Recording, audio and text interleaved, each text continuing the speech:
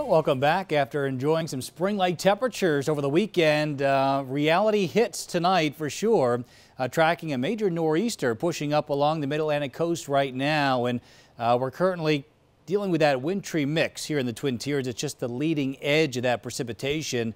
Conditions will continue to worsen here as we progress through the evening hours, and that mix will eventually change over to snow, and that could fall heavily at times through the overnight period, and that will have a big impact on the morning commute tomorrow. Winter storm warnings remain posted for the entire viewing area. This right through the overnight period. In fact, through 1 o'clock tomorrow afternoon. Snow will begin to taper tomorrow morning, but it's not going to end completely. We'll have some leftover snow showers through the day, but it'll take a while to clear up all this snowfall that we're expecting, and it's not going to be of the light, fluffy variety. It's going to be a heavy, wet, cement-like snow, and that could ultimately lead to some power outages across the Twin Tiers as we'll be dealing with some gusty winds as well. So a wintry mix this evening, starting to get some sleet falling outside our studios right now. Over to snow through the overnight period. Most looking at between 4 and 8 inches, closer to that 8-inch mark on the higher elevations. Winds could top 30 miles an hour. Can't rule out some power outages,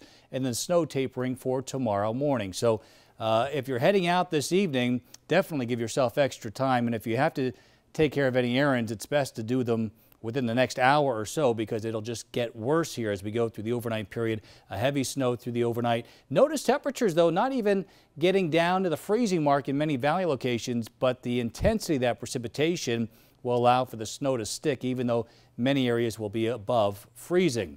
So here we go through the overnight period. This storm system really intensifies just off the coast. We'll be dealing with a mix over to snow here in interior sections of New York and Pennsylvania. More of a heavy rain closer to the coast, but some gusty winds on the backside of this system.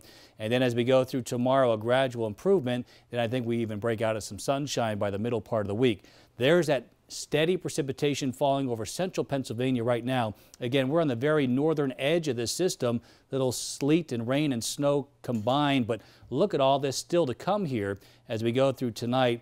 Very dynamic storm system. Can't even rule out some rumbles of thunder with some of that snow we're expecting later tonight. So that wintry mix in the valley, some of the higher elevations already changing over to snow. What we're expecting, most between 4 and 8 inches, but we can't rule out some localized higher amounts, especially up on the hilltops. Some spots may come closer to 10 inches by the time things wear down tomorrow morning. So here we go, that wintry mix tonight over to heavy snow through the overnight period. Tomorrow morning for the commute, the worst of it will be done, but we'll have some leftover flurries and snow showers in the air. Still some breezy conditions, and then turning much better here for the mid portion of the work week. By Wednesday, we'll be looking at temperatures low and mid 40s with some sunshine, and then trending colder here as we approach the weekend.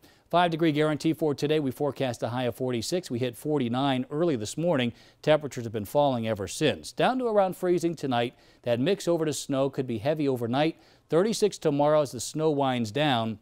7-day forecast showing a decent day Wednesday, then a couple rain or snow showers Thursday, and then chilly as we head into the weekend with some flurries and snow showers Friday and Saturday.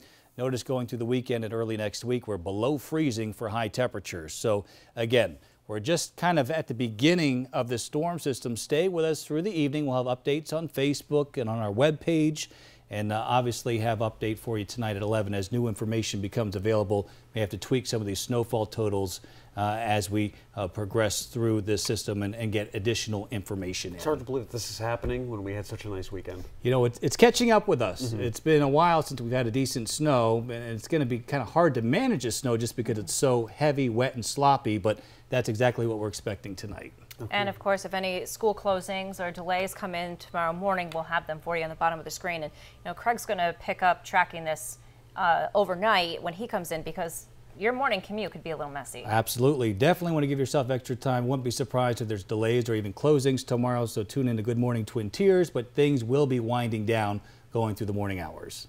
All right, Joe, thank you. Thanks, Joe.